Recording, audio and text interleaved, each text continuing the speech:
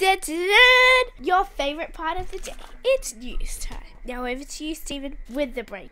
Thank you, Anjali. People have believed to see themselves in the mirror, but they look crazier with messed up hair and big teeth and bad breath. If you do see these mirror monsters in your house, make sure to call 000 immediately. But the best thing to do to avoid them is have brushed hair, brushed teeth, and avoid having bad breath. Thank you, Stephen. No problem. Now for the weather.